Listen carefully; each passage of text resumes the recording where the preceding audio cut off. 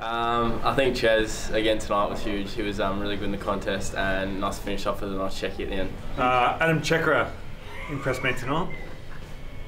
I thought Adam Cerra was awesome, especially how clean he was in the wet. I think tonight, Ches pretty clear one. Played really well on the goal to top it off. So. Adam Cerra, 30 touches and a goal from the boundary. He's my best on.